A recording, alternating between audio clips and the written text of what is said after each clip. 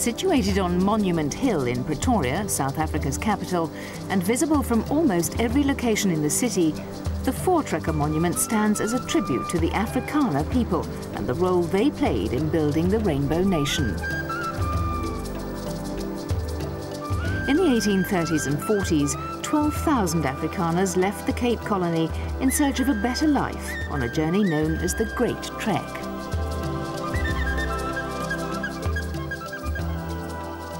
Aside from founding the Boer republics of Natalia, the Orange Free State and the Transvaal, which now form 5 of the 9 provinces of modern-day South Africa, these pioneers brought with them the sport of Jukskei. It's a family sport. The origins of Jukskei lie with the trekkers and their ox wagons. Jukskei was a way for families to play and take part in something fun together.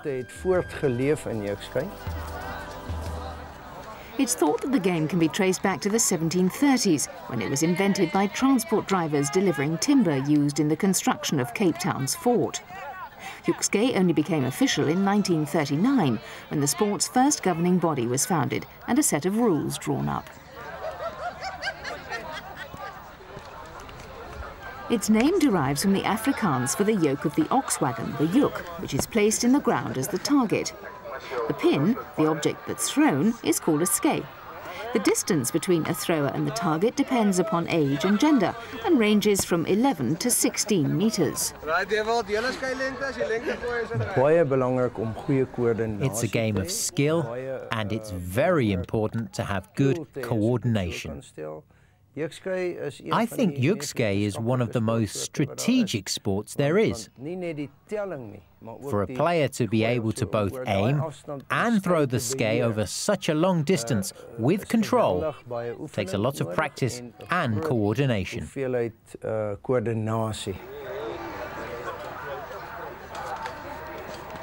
One of the sport's greatest exponents is Elna van den Berg. She took up Jukskei at the age of 7 and is now South Africa's most capped player, male or female.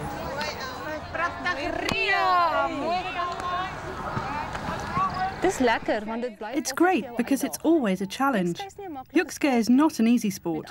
You always have to give your best, and that's what makes it fun. I really like it.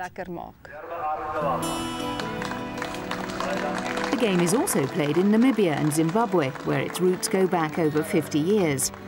While international matches do take place, the sport is primarily a club and provincial affair. The Jukskei National Championships, the highlight of the Jukskei calendar, take place each year in the town of Kroonstad. It's a very sociable sport, and it's great for meeting people. Being able to form friendships with people from across the country is one of the best things about Jukskei.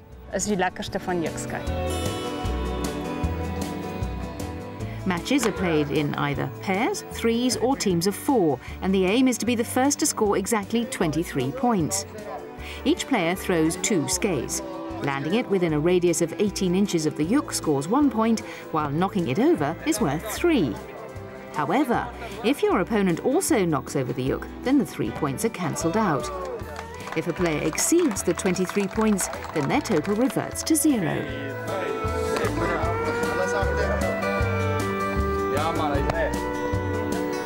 Historically, games used to last for days. Rumour has it that the longest took 4.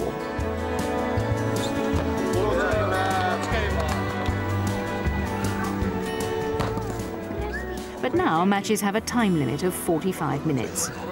Time, however, is not the main concern of the players of Jukskei today.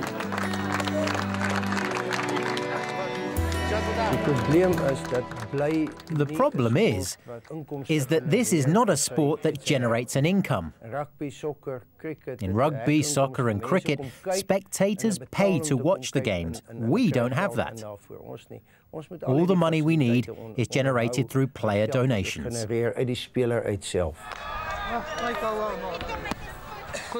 In 2001, Jukskei was chosen by the South African government as one of 7 sports to be included in the Indigenous Games Project, a programme identifying traditional sports that needed to be encouraged and developed. Jukskei's inclusion in the government's indigenous programme has seen the game's popularity expand across all cultures.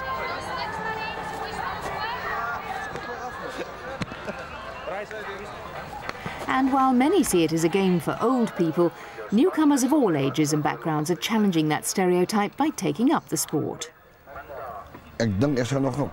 Certainly, I think I'll play for a couple more years, until I have to use a walking stick, because the bug has bitten me, and I really like Jukskei. All I can say is that I'm sorry I discovered the game so late, because it's a great game, and you get to meet some good people. There's no racism involved. It's like being part of a big family. Having been around for over 250 years, and with the government attempting to safeguard the sport's future, what now for this traditional South African pastime? We must work hard at getting the children to play, because they're the future of Jukskei. I mean, we're all getting older, and some of the players are getting too old to play. We must get the younger kids involved, so it doesn't die out.